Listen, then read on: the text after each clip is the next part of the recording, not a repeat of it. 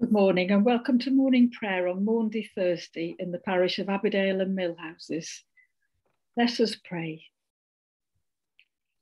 O Lord, open our lips and our mouth shall proclaim your praise. Let your ways be known upon earth, your saving power among the nations. Blessed are you, Lord God of our salvation. To you be praise and glory forever. As a man of sorrows and acquainted with grief, your only Son was lifted up, that he might draw the whole world to himself. May we walk this day in the way of the cross and always be ready to share its weight, declaring your love for all the world. Blessed be God, Father, Son, and Holy Spirit. Blessed be God forever. Is it nothing to you, all you who pass by? Look and see if there's any sorrow like my sorrow, which was brought upon me, which the Lord inflicted on the day of his fierce anger. For these things I weep, my eyes flow with tears, for a comforter is far from me, one to revive my courage. Remember my affliction, my bitterness, the wormwood and the gall. But this I call to mind, and therefore I have hope. The steadfast love of the Lord never ceases. His mercies never come to an end. They are new every morning. Great is your faithfulness. The Lord is my portion, says my soul. To the soul that seeks, the Lord is good to those who wait for him, to the soul that seeks him. It is good that we should wait quietly for the salvation of the Lord. The Lord will not reject forever. Though he causes grief, he will have compassion, according to the abundance of his steadfast love, for he does not willingly afflict or grieve anyone. Glory to the Father, and to the Son, and to the Holy Spirit, as it was in the beginning, is now, and shall be forever. Amen. The night has passed, and the day lies open before us. Let us pray with one heart and mind.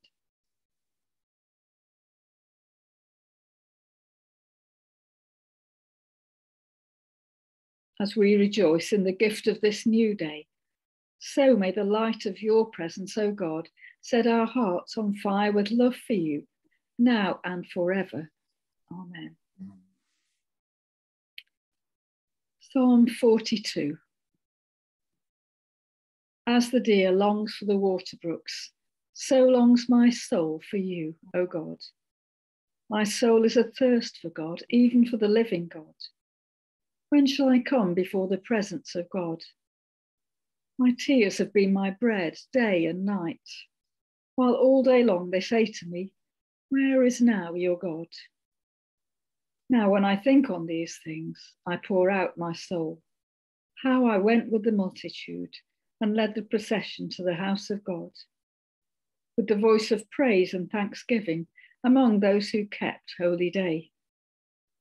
Why are you so full of heaviness, O my soul? And why are you so disquieted within me? O put your trust in God, for I will yet give him thanks, who is the help of my countenance and my God. My soul is heavy within me. Therefore I will remember you from the land of Jordan, and from Hermon and the hill of Mizar. Deep calls to deep in the thunder of your waterfalls. All your breakers and waves have gone over me. The Lord will grant his loving kindness in the daytime. Through the night his song will be with me, a prayer to the God of my life. I say to God, my rock, why have you forgotten me? And why go I so heavily while the enemy oppresses me? As they crush my bones, my enemies mock me, while all day long they say to me, where is now your God? Why are you so full of heaviness, O my soul? And why are you so disquieted within me? O put your trust in God, for I will yet give him thanks, who is the help of my countenance and my God. Glory to the Father, and to the Son, and to the Holy Spirit, as it was in the beginning, is now, and shall be forever. Amen. Our first reading is taken from the book of Leviticus, chapter 16, reading from verse 2.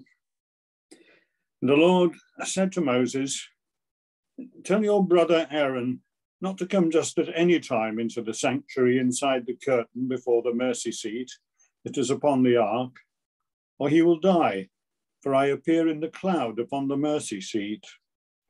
Thus shall Aaron come into the holy place with a young bull for a sin offering and a ram for a burnt offering. He shall put on the holy linen tunic and shall have the linen undergarments next to his body, fasten the linen sash and wear the linen turban. These are the holy vestments. He shall bathe his body in water and then put them on. He shall take from the congregation of the people of Israel 2 male goats for a sin offering and 1 ram for a burnt offering. Aaron shall offer the bull as a sin offering for himself and shall make atonement for himself and for his house. He shall take the 2 goats and set them before the Lord at the entrance of the tent of meeting, and Aaron shall cast lots on the 2 goats, 1 lot for the Lord and the other for Azazel. Aaron shall present the goat on which the lot fell to the Lord and offer it as a sin offering. But the goat on which the lot fell for Azazel shall be presented alive before the Lord to make atonement over it, so that it may be sent away into the wilderness to Azazel. Aaron shall present the bull as a sin offering for himself and shall make atonement for himself and for his house. He shall slaughter the bull as a sin offering for himself. He shall take a censer full of coals of fire from the altar before the Lord, and 2 handfuls of crushed sweet incense, and he shall bring it inside the curtain and put the incense on the fire before the Lord, so that the cloud of the incense may cover the mercy seat that is upon the covenant, or he will die. He shall take some of the blood of the bull and sprinkle it with his finger on the front of the mercy seat, and before the mercy seat he shall sprinkle the blood with his finger 7 times. He shall slaughter the goat of the sin offering that is for the people and bring its blood inside the curtain, and do with its blood as he did with the blood of the bull, sprinkling it upon the mercy seat and before the mercy seat. Thus he shall make atonement for the sanctuary because of the uncleannesses of the people of Israel and because of their transgressions, all their sins. And he shall do for the tent of meeting, which remains with them in the midst of their uncleannesses. No one shall be in the tent of meeting from the time he enters to make atonement in the sanctuary until he comes out and has made atonement for himself and for his house and for all the assembly of Israel. Then he shall go out to the altar that is before the Lord and make atonement on its behalf, and shall take some of the blood of the bull and of the blood of the goat and put it on each of the horns of the altar. He shall sprinkle some of the blood on it with his finger 7 times and cleanse it and hallow it from the uncleannesses of the people of Israel. When he has finished atoning for the holy place and the tent of meeting and the altar, he shall present the live goat. Then Aaron shall lay both his hands on the head of the live goat and confess over it all the iniquities of the people of Israel and all their transgressions, all their sins, putting them on the head of the goat and sending it away into the wilderness by means of someone designated for the task. The goat shall bear on itself all their iniquities to a barren region, and the goat shall be set free in the wilderness. Then Aaron shall enter the tent of meeting and shall take off the linen vestments that he put on when he went into the holy place, and shall leave them there. He shall bathe his body in water in a holy place and put on his vestments. Then he shall come out and offer his burnt offering and the burnt offering of the people, making atonement for himself and for the people. Here ends the reading. A song of the Lord's gracious deeds. I will recount the gracious deeds of the Lord, the praises of the Most High. When is this that comes from Edom, coming from Bozrah, his garments stained crimson? Who is this in glorious apparel, marching in the greatness of his strength? It is I, who announce that right has won that day. It is I, says the Lord, for I am mighty to save. Why are your robes all red, O Lord, and your garments like theirs who tread the winepress? I have trodden the winepress alone, and from the peoples no one was with me. I will recount the gracious deeds of the Lord, the praises of the Most High. All that God has done for us in his mercy by his many acts of love. For God said, surely they are my people, my children who will not deal falsely, and he became the Savior in all their distress. So God redeemed them by his love and pity. He lifted them up and carried them through all the days of old. Glory to the Father, and to the Son, and to the Holy Spirit, as it was in the beginning, now, and shall be forever. Amen. I will recount the gracious deeds of the Lord, the praises of the Most High. The second reading is taken from the Gospel of Luke, chapter 23, reading from verse 1. Then the assembly rose as a body and brought Jesus before Pilate. They began to accuse him, saying, "We found this man perverting our nation, forbidding us to pay taxes to the emperor, and saying that he himself is the Messiah, a king." Then Pilate asked him, "Are you the king of the Jews?" He answered, "You say so." Then Pilate said to the chief priests and the crowds, "I find no basis for an accusation against this man." But they were insistent and said, "He stirs up the people by teaching throughout all Judea, from Galilee where he began, even to this place." When Pilate heard this, he asked whether the man was a Galilean. And when he learned that he was under Herod's jurisdiction, he sent him off to Herod, who was himself in Jerusalem at that time. When Herod saw Jesus, he was very glad, for he had been wanting to see him for a long time, because he had heard about him and was hoping to see him perform some sign. He questioned him at some length, but Jesus gave him no answer. The chief priests and the scribes stood by, vehemently accusing him. Even Herod with his soldiers treated him with contempt and mocked him. Then he put an elegant robe on him and sent him back to Pilate.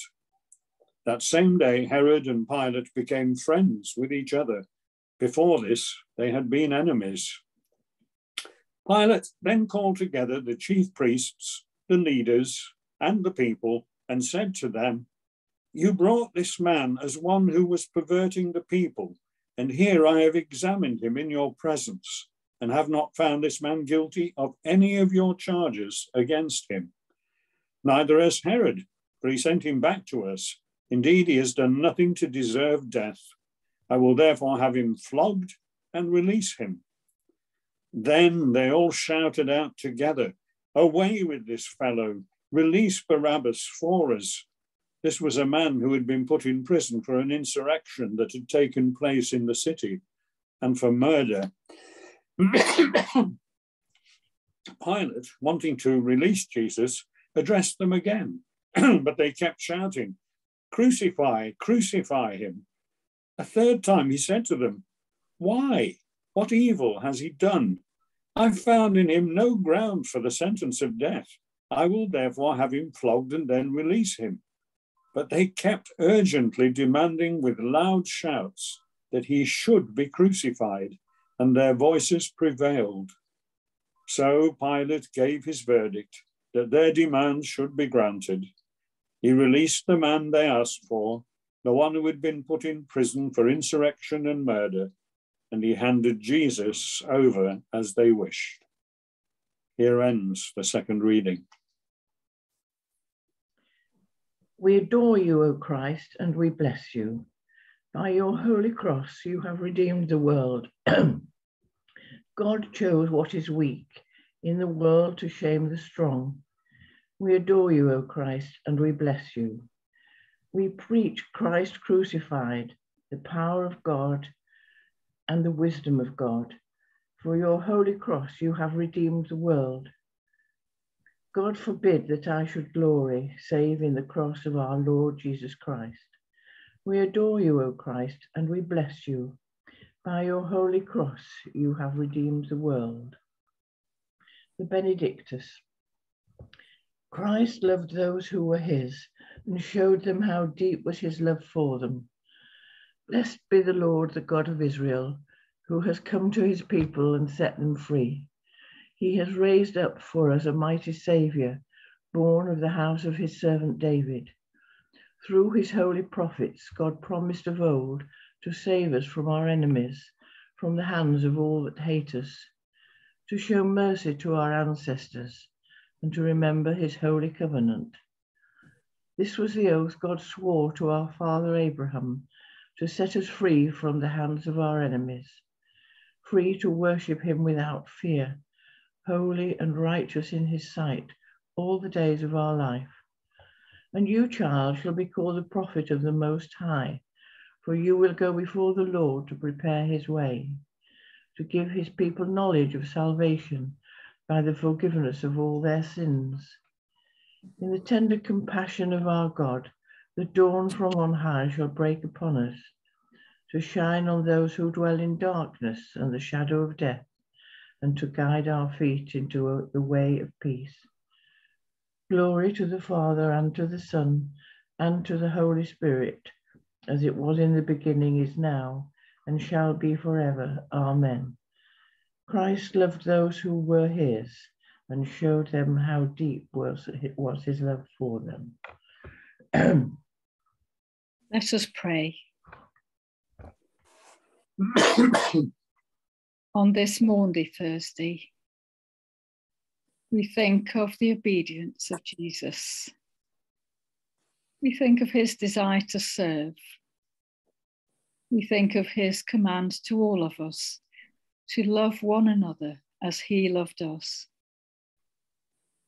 And so in our tasks this day and over the coming days, we ask, Lord, that you will help us to see how we can serve each other and how we can love each other. Lord, in your mercy, hear our prayer. Lord, we ask for your help in all of those parts of the world that are suffering. We think of the people in South Africa suffering from the floods. We think of people around the world who are hungry, those who are oppressed. We think of all people in war-torn areas. Lord, we ask for your help, for your compassion and love, that there may be ways in which it can be shown to people even in the midst of suffering. Lord, in your mercy, hear our prayer. We pray today for all of those people who are dispossessed, who have no homes, who are powerless and in the hands of others. We especially think of those who are at the hands of evildoers, who are not thinking of caring for them, but of their own gain. Lord, we ask that your love and your truth will pervade all of those who deal with people in need, those who are homeless and dispossessed. And we thank you, Lord, for all of the agencies who seek to help them. And we pray for right and just treatment of them. Lord, in your mercy, hear our prayer. We pray, Lord, for our planet, that you'll help us care for it, and to value and look after the resources and the beauty in the earth around us. Lord, in your mercy, hear our prayer. We pray for all who are sick in body or mind or spirit. We think especially of those known to us, those in our parish. We pray for Peter Quarrel, your loving arms to be with him, around him, and with his family. Lord, may they know your love. May Peter know your presence at this time. Lord, in your mercy, hear our prayer. We pray for all who have died and those who mourn. We pray for the soul of Stan Nuttall. And today, as we meet to plan his funeral, ask, Lord, that you will be blessing and guiding the choices and decisions that will be made. That in this time of planning and waiting,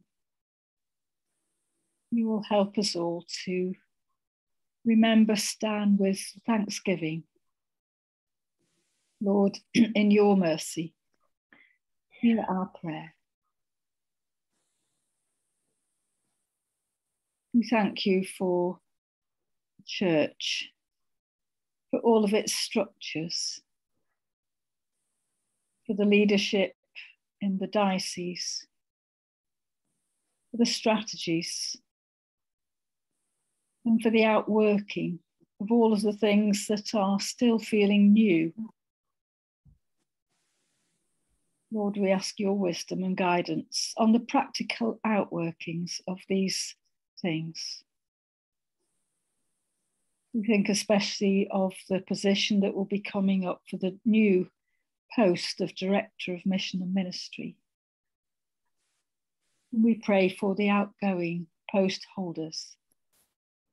Lord, we ask for a smooth transition, and that those people capable of doing the job well will sense your calling and come forward.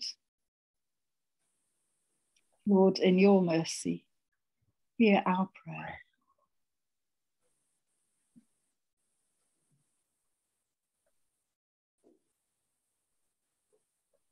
And we thank you, Lord, for our parish, for each member of it, especially those who will speak to no one today. We thank you for all of those in our parish who seek to offer pastoral care.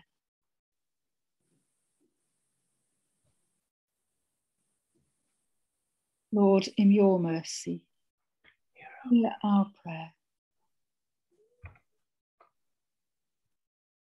Lord, as we prepare for our Easter worship and Holy Week worship for Maundy Thursday this evening, with the morning prayer and walk of witness tomorrow, and then the Stations of the Cross, and for a joyful Easter celebration on Sunday, we pray for your blessing on all involved in preparing for and leading those services, that it may be truly a time of walking close to you and of sensing and experiencing once again the joy of your resurrection.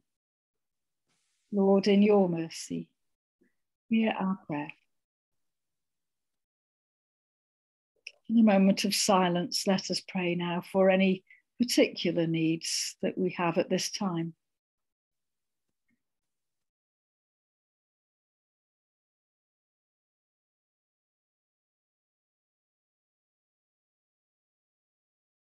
Lord, in your mercy, hear our prayer.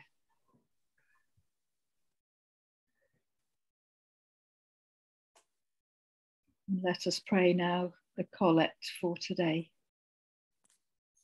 Almighty and everlasting God, who in your tender love towards the human race sent your Son, our Saviour, Jesus Christ, to take upon him our flesh and to suffer death upon the cross, grant that we may follow the example of his patience and humility, and also be made partakers of his resurrection, through Jesus Christ, your Son, our Lord, who is alive and reigns with you in the unity of the Holy Spirit, one God, now and forever.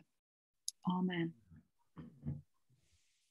Standing at the foot of the cross, as our Saviour taught us, so we pray.